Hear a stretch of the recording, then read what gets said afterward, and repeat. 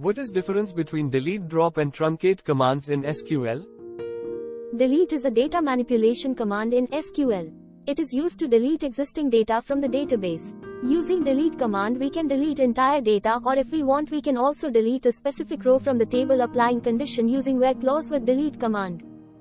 Syntax of delete command is delete from table name where condition, whereas drop is a data definition language command.